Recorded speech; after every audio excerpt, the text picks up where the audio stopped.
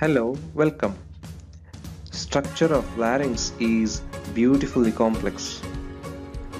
It is made up of many components. Learning each and every component in detail helps to understand its structure and function in a better way. In this part, let's begin to learn the cartilages, membranes, and how the interior of larynx looks.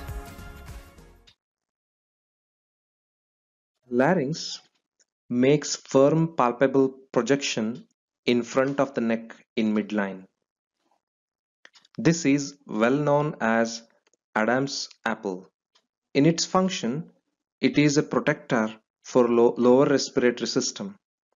Yes, it doesn't allow any liquids or solids into respiratory system. We understand it by our own experience. If any of these touch the upper respiratory system, larynx produces a protective cough reflex. Indeed, larynx functions like a watchdog for lower respiratory system. Production of voice or phonation is acquired biological function of larynx. This function is next to protection. The learning objectives for this session are: enumerate the structural constituents of larynx, explain the structural details of laryngeal cartilages, describe the membranes of larynx, outline the internal features of laryngeal cavity, and enlist the sensory innervation and vascular supply of laryngeal cavity. I am just enumerating the structural constituents of larynx. Larynx is made up of cartilages and membranes. Cartilages are of two types, unpaired and paired. Membranes are of two types, extrinsic and intrinsic. Among cartilages, unpaired variety are thyroid, cricoid, and epiglottis. These are the bigger cartilages compared to paired ones. The paired cartilages are arytenoid, corniculate, and cuneiform. Among membranes, extrinsic membranes are seen from outside. They are thyroid, cricothyroid, and cricotracheal membrane. Intrinsic membranes are two, quadrate membrane and conus elasticus. Here we have just enumerated the structural components. We are looking at all these in detail in a while. The structural details of laryngeal cartilages. Among the unpaired cartilages, we find thyroid, cricoid, and epiglottis. These are bigger in size. Paired cartilages are smaller, arytenoid, corniculate, and cuneiform. Major mass of cartilages of larynx are of hyaline variety. They are shown in blue color, thyroid and cricoid, and base of the arytenoid is of hyaline variety. But the apex of the arytenoid along with epiglottis, corniculate and cuneiform cartilages are of elastic variety.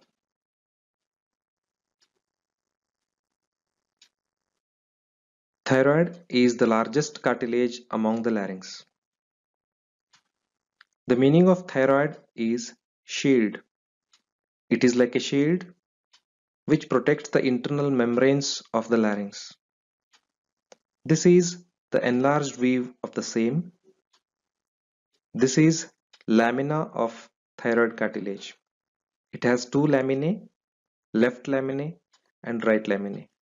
They are meeting with an angle in the midline. Posteriorly, each laminae show upper and lower projections called horns or cornu, superior and inferior horns. Inferior horn makes joint with cricoid cartilage, which is seen here. There is a notch in the midline in the upper part. So this is thyroid notch. Let us look at this cartilage from anterior and posterior view. This picture shows anterior view. This is superior thyroid notch and this is posterior view. Both laminae meet in the midline with an angle that is nearly 90 degrees in case of males and more in case of female.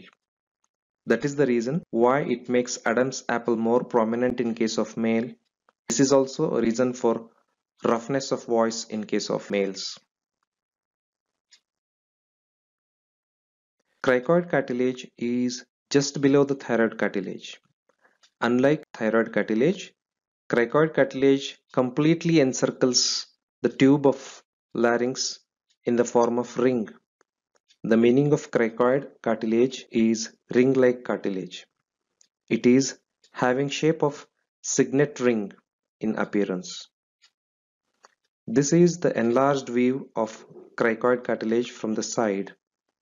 It has anteriorly an arch and posteriorly lamina.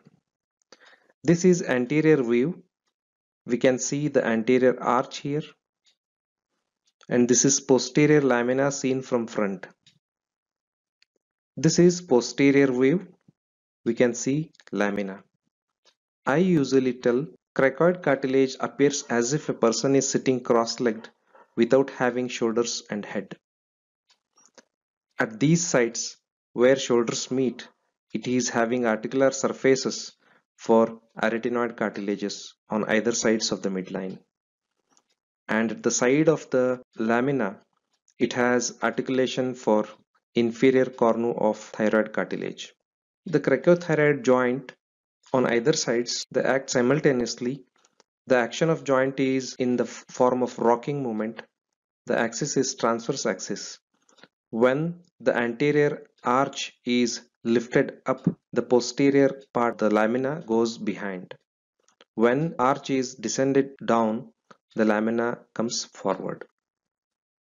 Epiglottis. It is hidden inside behind the lamina of thyroid cartilage. This is in the form of leaf.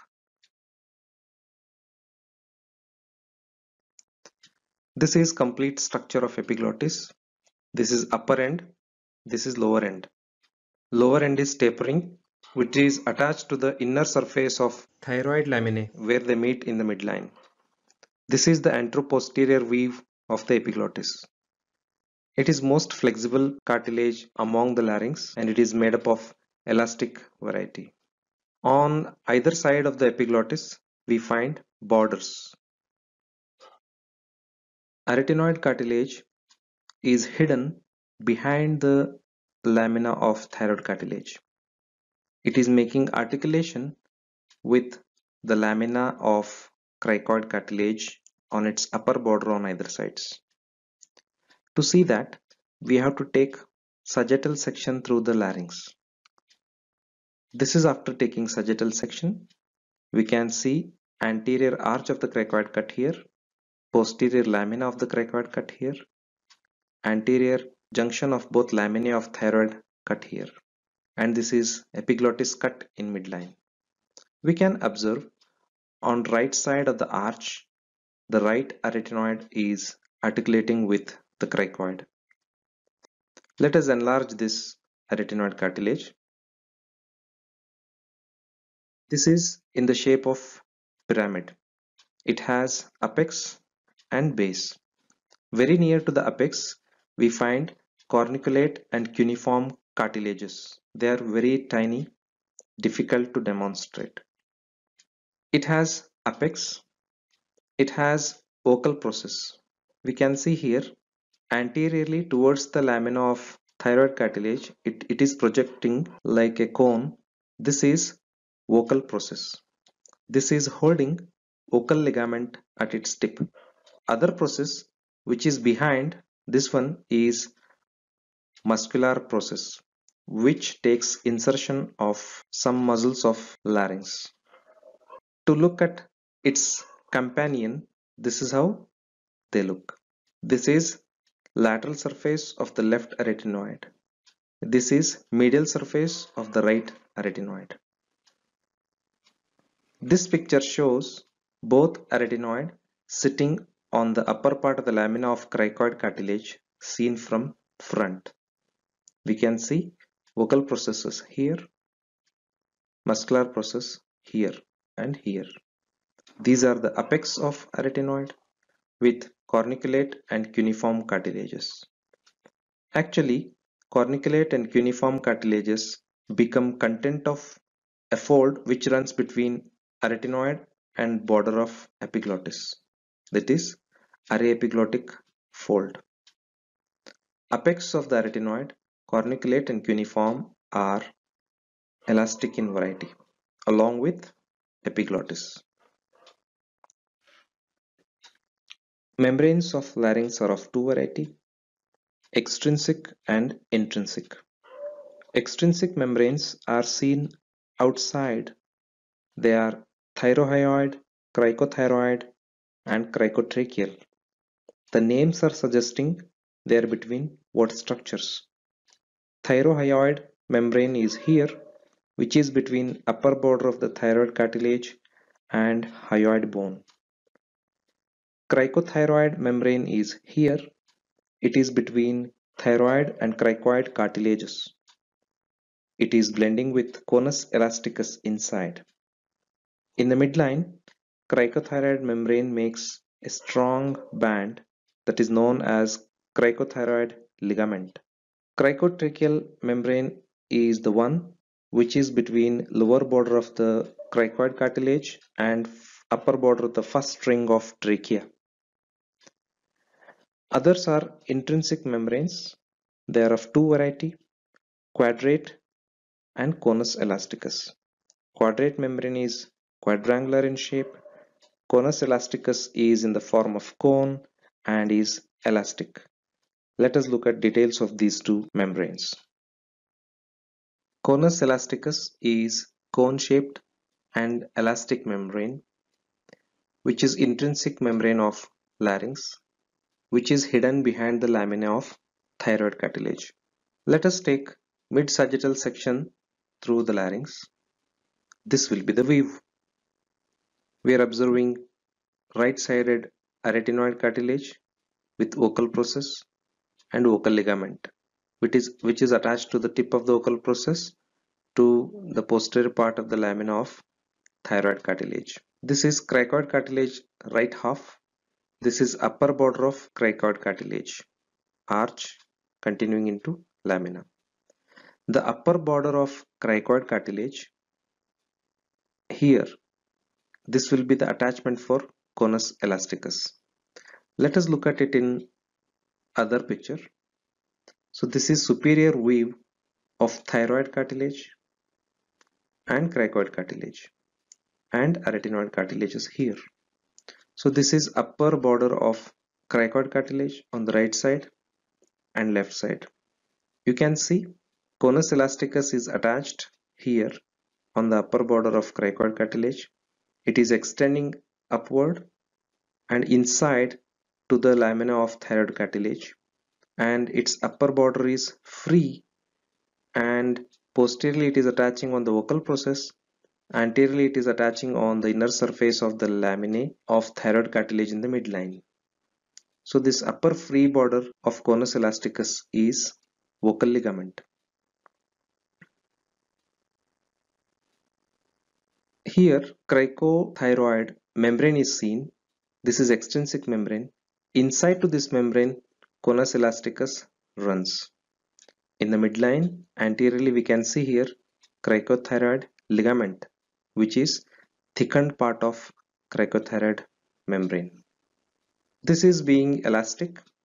Whenever a lamina of the cricoid goes back, it gives some tension in these folds. Whenever lamina of the cricoid moves forward along with arytenoid, it gives some relaxation in this fold. So vocal ligament is upper free border of conus elasticus. I add one more sentence here.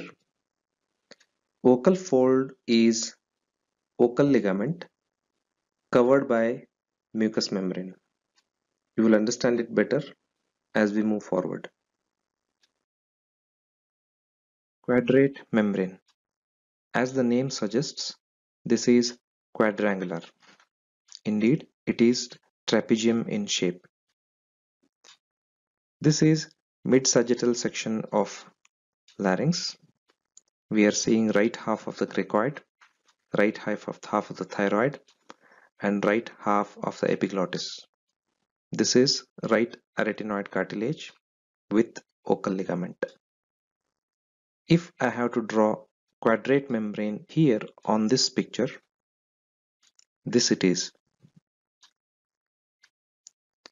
It has two free borders and two attached borders. Posteriorly, it is attached to the apex of arytenoid. Anteriorly, it is attached to the border of epiglottis. Superiorly, it is free, and inferiorly, it is free. There are two such membranes. This is of right side, and one will be on the left side. If we look at the same membrane in another diagram in superior view, this it is. This is thyroid cartilage. These are arytenoids on lamina of the cricoid. So we are also seeing conus elasticus here, vocal ligament. We can see quadrangular membrane here. This is posterior attached margin to arytenoid, anterior attached margin to the left border of the epiglottis. Superior border is free and inferior border is free. These free borders are named between arytenoid to epiglottis as array-epiglottic fold, which is here. Array-epiglottic fold is upper free border of quadrate membrane covered by mucous membrane. In the same fold, we find corniculate and cuneiform cartilages in the posterior part, very near to arytenoid. The lower free border is vestibular fold. We shall see these three folds, array-epiglottic fold, vestibular fold, and vocal folds, how they appear after covering of mucous membrane inside the laryngeal cavity. This is sagittal section of laryngeal cartilages. All unpaired cartilages are cut in midline, epiglottis, thyroid, and cricoid, and paired cartilages of right side are seen here, arytenoid, corniculate, and cuneiform. I will be constructing membranes on this. This is quadrate membrane, which has upper free border and lower free border. This is conus elasticus, which has upper free border. All these membranes and interior of the larynx covered by mucous membrane.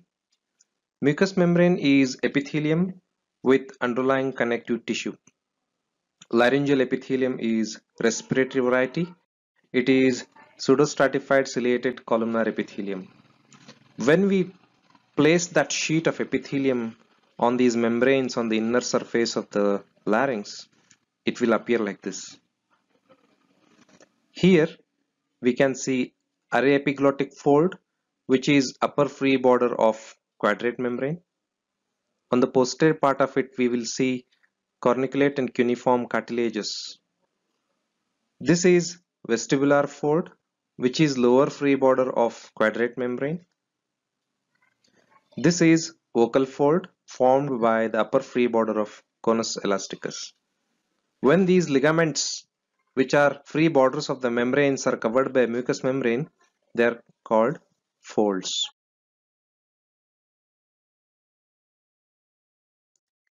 This is realistic picture of laryngeal cavity. Here we see array epiglottic fold. Here is vestibular fold, and this is vocal fold. There is a gap between vestibular fold and vocal fold. We call it ventricle of larynx. Ventricle of larynx pour some serous secretions into laryngeal cavity.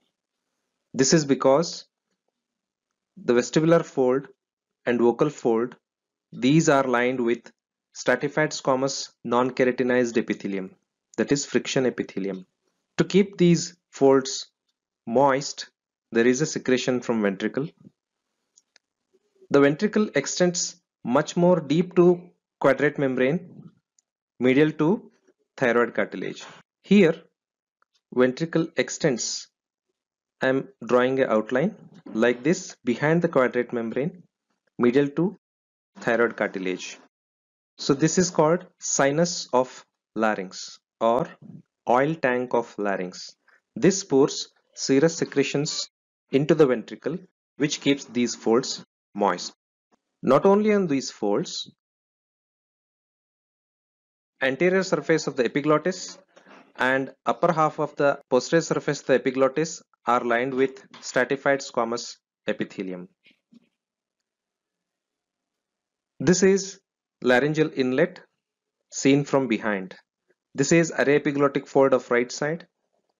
This is of left side. This is laryngeal inlet. Lateral to the array epiglottic fold, we find piriform fossa. This is a view from laryngopharynx into the inlet of larynx.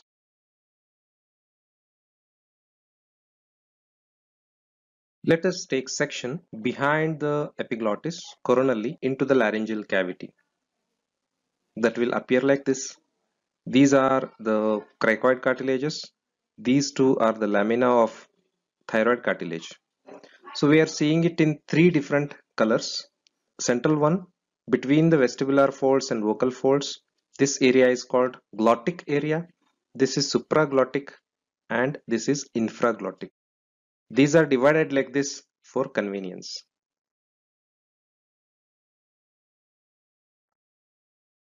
So vestibule of the larynx is supraglottic part above the vestibular folds. Ventricle of the larynx is glottic part, that is between the vestibular and vocal folds. Infraglottic or subglottic part of the larynx is below the vocal fold till the lower border of cricoid cartilage.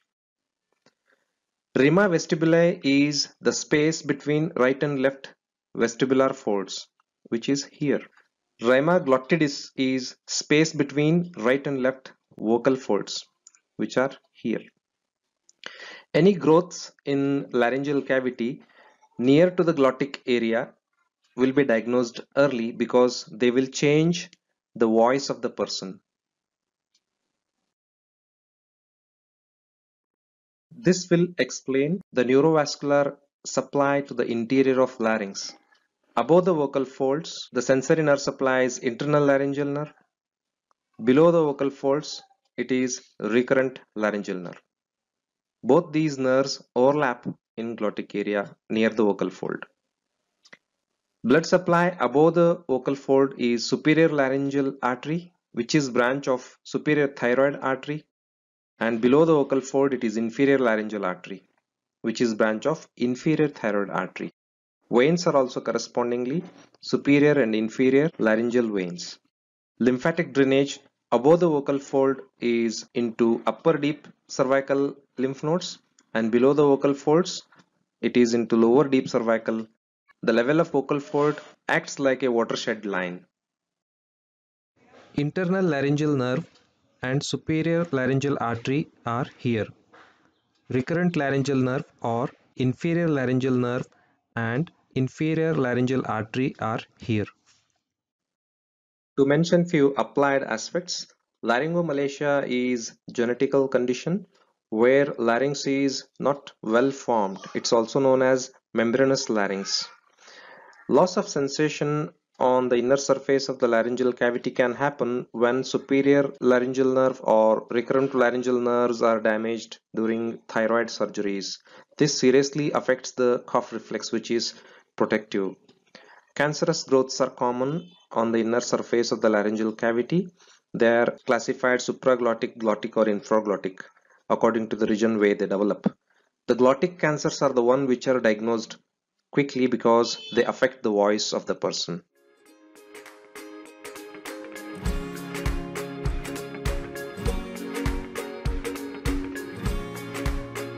This ends the session on cartilages, membranes and interior of larynx. Have a good time.